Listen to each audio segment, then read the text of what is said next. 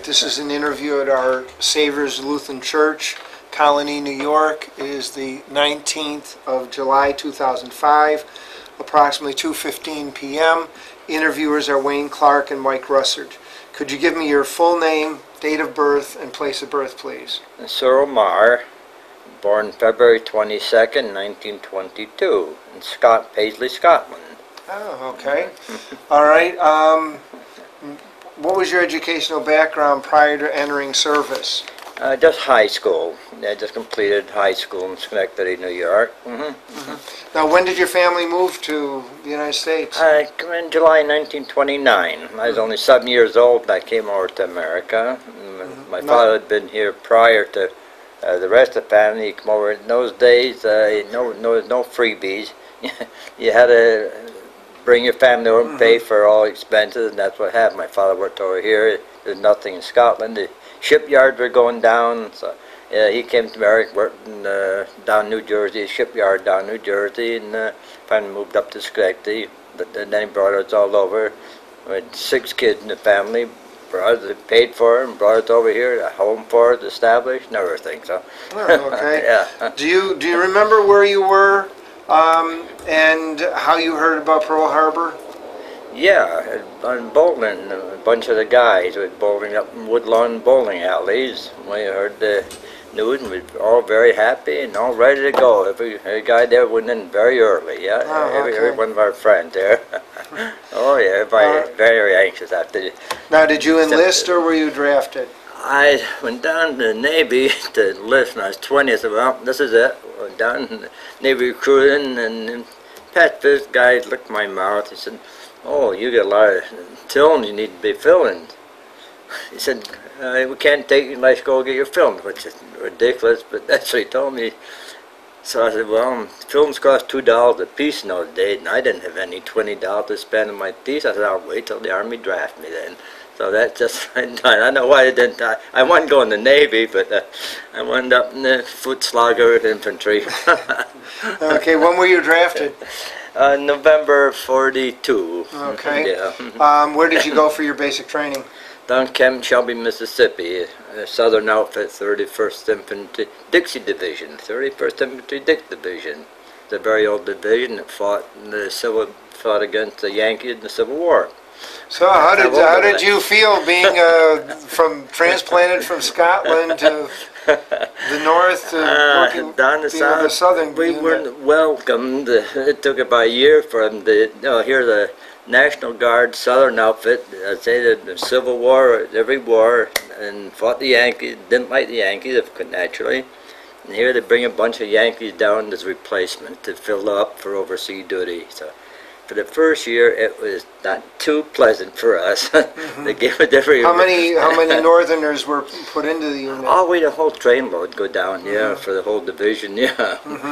So we got any KP, latrine digging, get the Yankees. We withstood it, and after about a year, they accepted us after a while. Okay, how long was your basic training? 3 months. All right.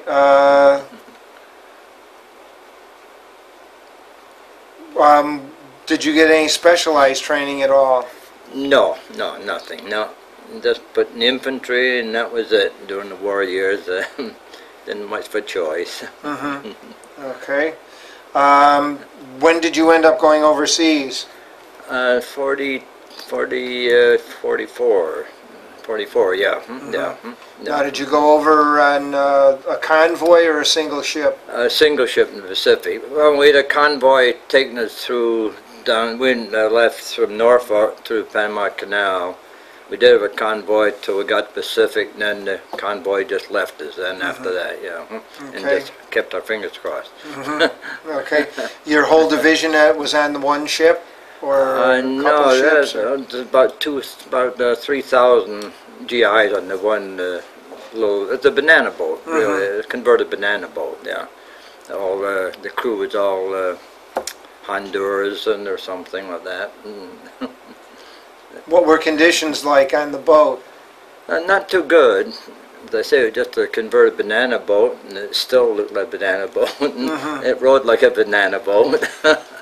as I say, the crew, nobody could. We had Navy gunners on the ship. Yeah. Okay, the Yeah, armed guard. Yeah, we had armed guard. Yeah. Yeah. How long did it take you to cross? 35 days to get to New Guinea. Yeah. It's very slow and and through Panama Canal with fresh water showers there through Panama Canal. Everybody very happy about that, to take a freshwater shower. Now, what did you do when you reached New Guinea?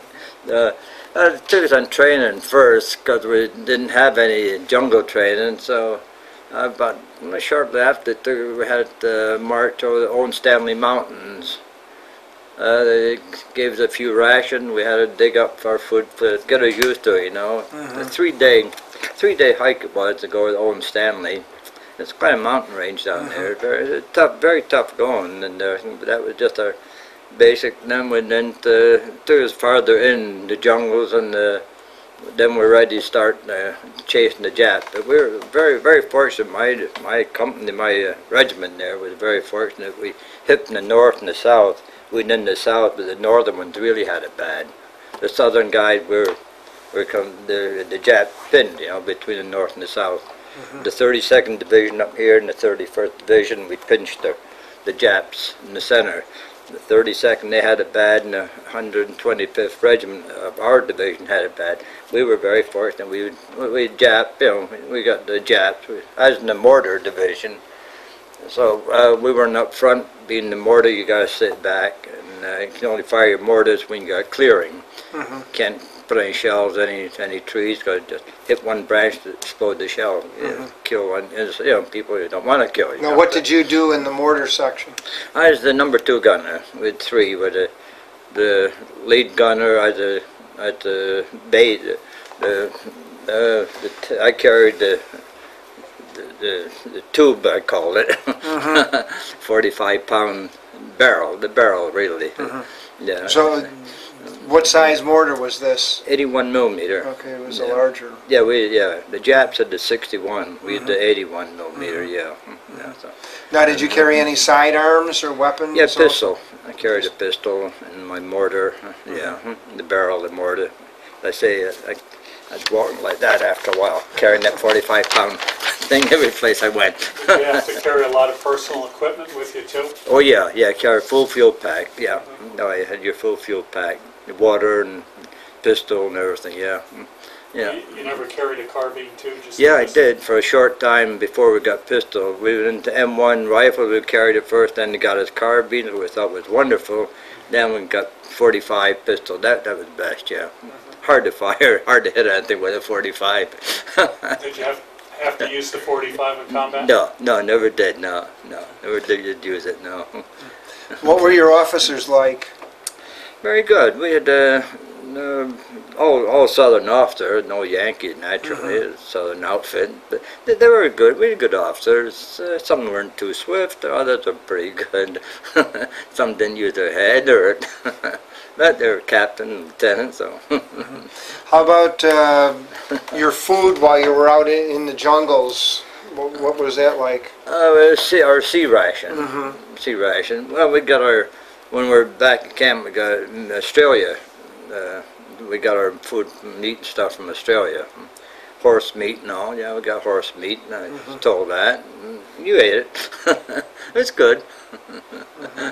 How about when you were in the jungles with your equipment? How? Yeah. Did you have to keep your feet dry all the time, or try to keep them dry? Dried, yeah. During the rainy season, all the mud was up to halfway up our knee. You walk along the mud, pull your shoe right off. So where's my shoe? You have to go back and find your shoe. It sucks it right off. Did many of the men have like jungle rot or trench foot or anything? Yeah, there were some the jungle rot. Yeah, yeah, not too many. A lot of malaria after a while too. Of course, we took our Atabrine every day, lined up and popped an Atabrine that used to taste so horrible that you had to put them in your mouth. Make sure you swallowed them. Of course, you know what Atabrine was made out of. The female pregnant woman's urine. Yeah, that's what Atabrine was made of. Yeah, it worked good though. Now, you mentioned that there was something kind of amusing when you, a group of you wanted to go swimming when you're at New Guinea. Could you tell that story? Oh yeah, it was, we were R&R there, right near the coast, and hey, boy, got a day off, we all, go bear, naturally, and everybody's out there enjoying themselves. Beautiful beaches off New Guinea, boy, that sand and the beach is really nice waves and everything. We got an order, get dressed, combat fatigue. The General MacArthur was coming through. Oh boy, had to go back and get our dressed up and lined up. Every 5 feet had a soldier stand there. Go to the general about an hour later or so. You're standing there for an hour or so, and then when you go by, you stood them and you waved to everybody and saluted everybody. And that was it. Yeah. Do you have any feelings about MacArthur? How did you feel about him as a general? He was good. Yeah, we liked. They thought he done very well over there. Done very well. Yeah, yeah, yeah. And we used to bring our mattress covers with us swimming too. Film with there and ride the waves in. Oh, one day we were going to go swimming with our mattress covers with us, and there's a jeep there, so nobody used it. We just borrowed the jeep, but now we're just borrowed. Let's go swimming. So we driving around through the jungles and came in a native village. I know you're all supposed to talk to the chief or the oldest man there, so we wanted to buy some bananas. They were good at climbing those trees. They'd get the bananas for you, so we knew with our mattress covered with us, and we walked in there and wanted to talk to the chief. Introduced us, said, talk to the chief. So we did. We talked banana, you couldn't speak English, We wanted to pay him guilder. We had guilder, Dutch money, and using the guilders, and wanted to give him to us. He looked at it and said, oh, no, we don't want it. We increased it, more guilder. No. What do you want? Wanted our mattress covers to use it for clothes, We said, oh, no, I can't give you that. And we argued back and forth. He was getting mad all there.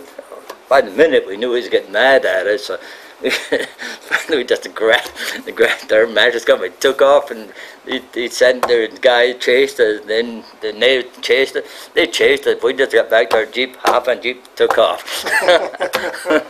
He didn't want money. He wanted for clothing. Use it. The natives use it for clothing, But we didn't want to give up our mattress cover for swimming. Now, how long were you on New Guinea?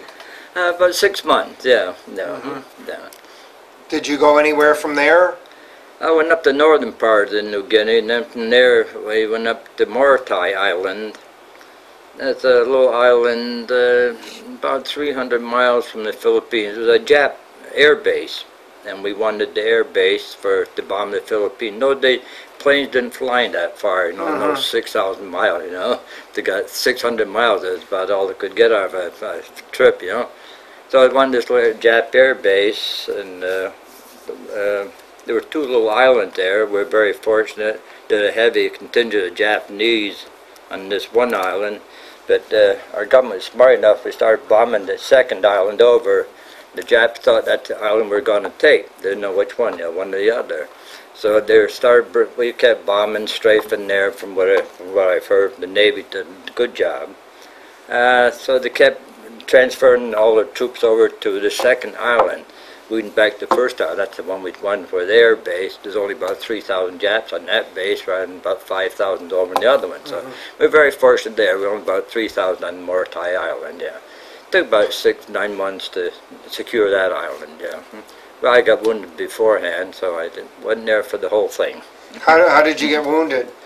But after we landed there, of course, we strafed the beach, cleared the beach. The Japs knew we had a big contingent with us, so they disappeared in the jungle, naturally, There was no use fighting us, but they left some snipers up in the banana trees, tied in with the rifle and picking off as many GIs they could get. So that's the rifle coming. We were in the mortar, so we were all in the background anyway, because the rifles went before the mortar, So the riflemen picked them off and got rid of them that way. Quite a few of them had tied themselves right to the banana trees so they had arms free to kill the Americans, So We were in there, we were in inland a couple of days there, and pitched at a rest stop and stay overnight, and told to dig the foxhole. But oh man, that's solid. You got your pickaxe this big, you know.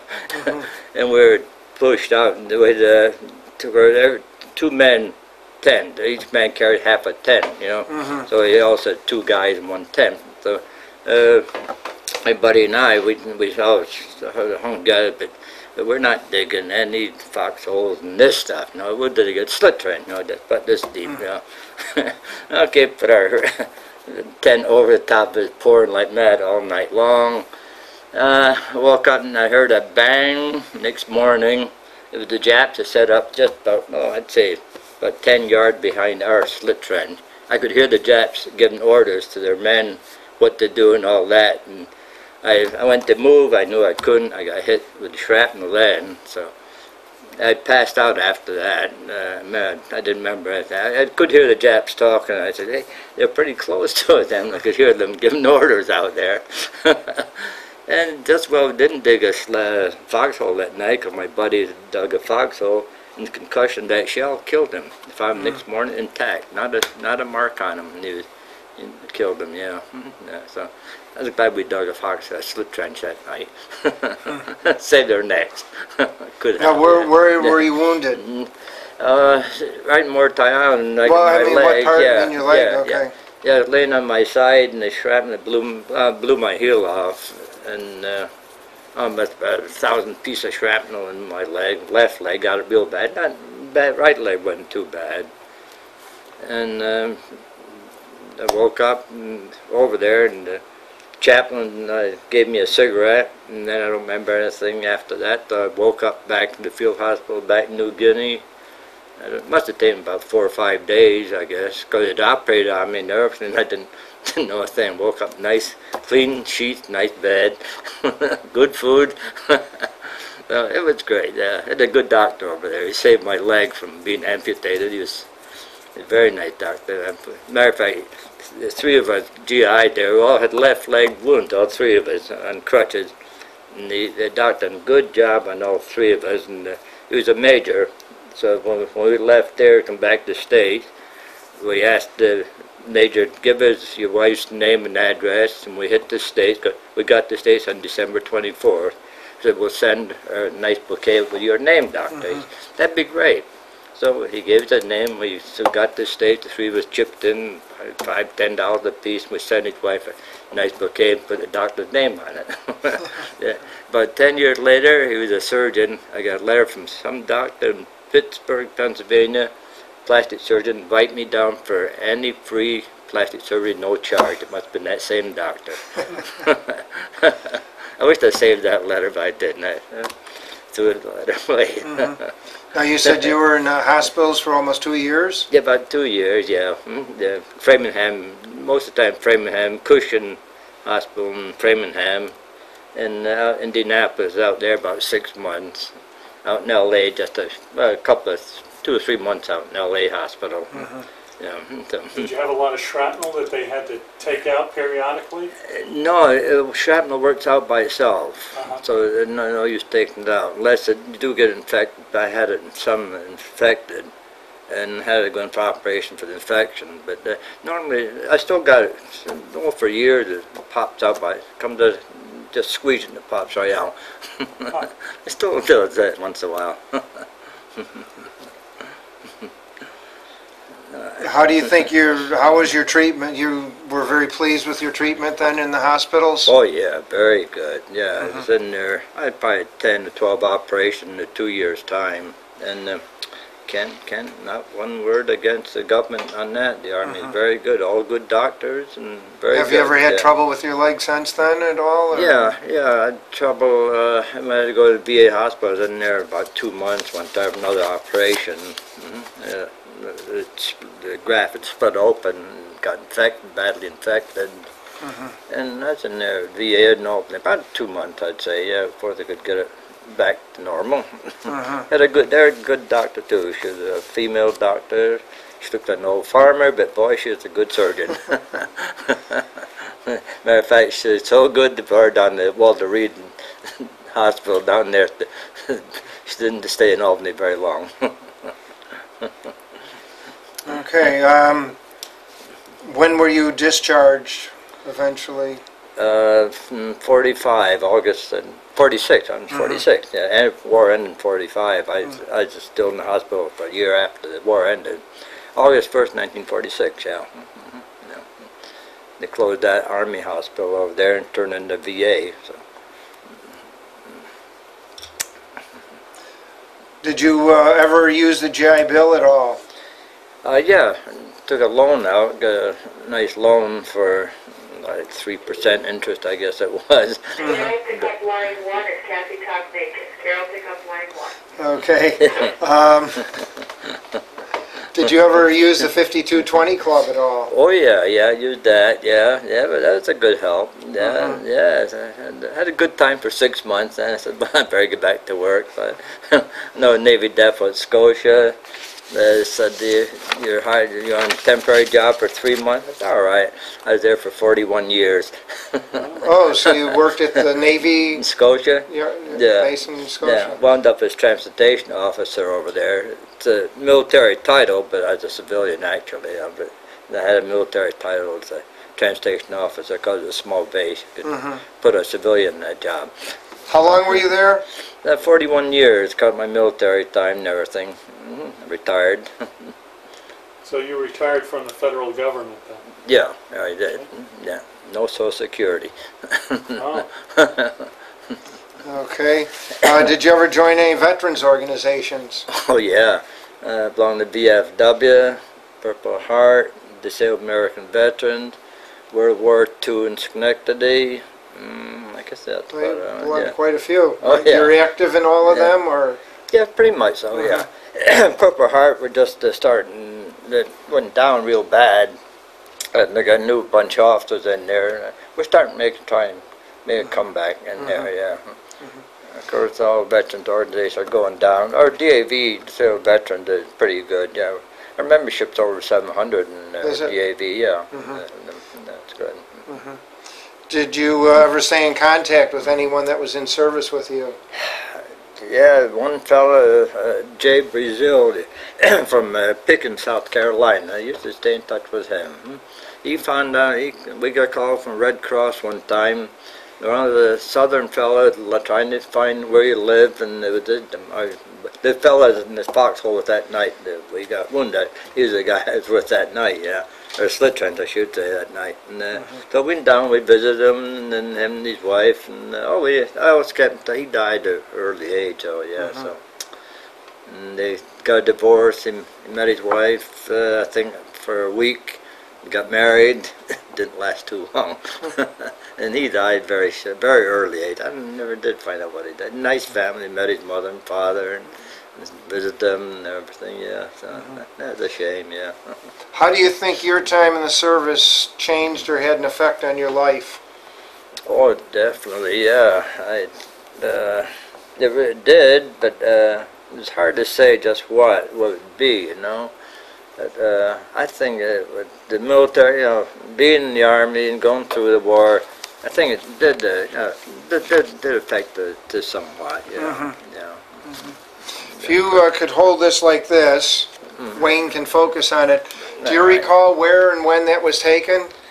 Yeah, and my first, after my basic training, we got up here, I got in February of that year, and the worst snowstorm just before I arrived, and it was below zero, and the weather broke the day I got here, and so it wasn't too bad, but they had terrible, terrible cold weather that winter, in that February. and that was taken in Schenectady? Yeah, Stanton, Rotterdam, yeah. That was my mother and father's house there in the background, yeah.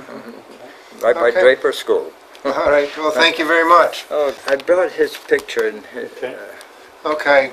yeah, Freddy, they brought him into hospital and they put him right next to my Now, was bed. he in your unit? No, he was in Europe, and he was in a half-track, and a phosphor shell landed in the half-track, killed everybody in the half-track except him. And of course, that phosphorus, anything, any open skin that just burned him right off. He should have died, and he said, I don't know why he lived. Oh, he was a wonderful guy. I'd never forget him. Now, what hospital was this that you met him Cushing. in? Cushing, Yeah, okay. Cushing, Framingham. And being my first, I remember my father, I just transferred in the hospital when Freddy came in about the same, shortly after I got there. My father was up visiting me. When they brought him in, my father took one look at Freddy and he had to go out. He got sick, just looking at Freddy, yeah. So he had a lot of burns then? Oh, yeah, yeah. This is Freddy before we went into service. So he gave you a photograph. Where was he from? From Massachusetts, just north of Boston. This is what he looked like. His nose was burned off, his upper lip, his chin was gone, his ears are burned off, all 10 fingertips were burned off, and but he never felt mad, and he talked about it. And I used to get up and I'd light a cigarette, hold it for him, and we sneaked him out of the hospital one night. He wanted to get a beer, so 3 or 4 of us said, well, come on, uniform there, we got him dressed. I don't know how we done it, but we sneaked him out of the hospital and into town, the little gin mill in Framingham, and we went in the back door and we sat at the booth. He sat in the outside the booth. I always remember that. It was dark in there, and Fred looked horrible. I will say he did look horrible. And his head down like that. And the waitress comes up here, bounce right along. What do you fellas want? And Fred happened to look up. She saw his face. She screamed and took off. I never seen her after that. That's how bad it is. We felt terrible, it happened that way. That she, poor girl, was scared to death. It scared the heck out of her. He sat down there and not that. She saw that face and screamed. That's how bad he was. Yeah, he was really very bad. Yeah. He shouldn't have lived really, but never complained. No, as bad as he was. Yeah. I thought you'd like to see a picture of Yes. Freddy. Now, how long did what happened to him eventually? I got discharged then, and they transferred him to another Army hospital, I believe. And we used to stay in touch with his mother. He had over 50 operations before he died and suffered, and his mother said he used to drink quite heavily to kill the pain. But, When did he eventually die? I didn't get the dates. His parents are quite old by then, so but didn't get a date. But he used to be in touch with his mother once in a while, until he died, and that was it then, Oh, he's a wonderful guy. Never met I felt like him, Okay. All right, well, thank you very much. Okay, thank you.